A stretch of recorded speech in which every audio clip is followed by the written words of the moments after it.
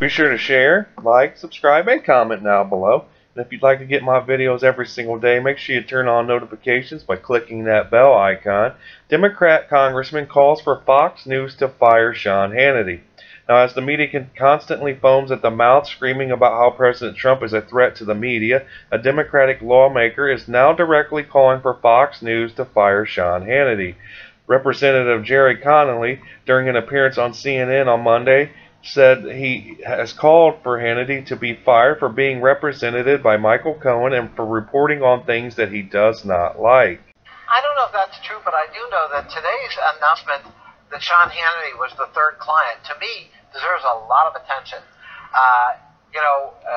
Sean Hannity has been among the lowest of the low, wrestling in the mud of birther conspiracies, Seth Rich conspiracies about the young man who tragically was murdered here in Washington, that maybe that was a different kind of murder.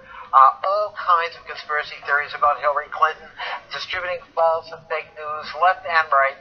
And now what we learn is, as he's defending the president's lawyer on television, he has a conflict of interest, an ethical conflict of interest. He is one of those clients.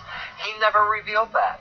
And I think that's a big stain on certainly Mr. Hannity, but also Fox News. So what do you think Fox News should do? I think they ought to fire Sean Hannity.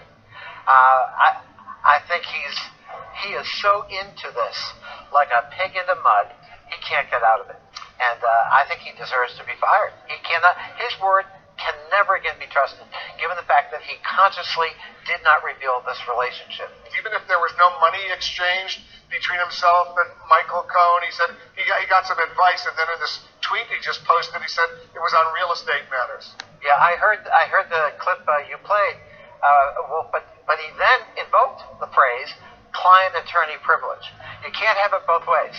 If you're not a client, then you're not entitled to client-attorney privilege. If you have it, be sure to share, like, subscribe, and comment down below. And tell me how you feel about this report. But other than that, I hope you guys have a great day. Let's make America great again. Peace.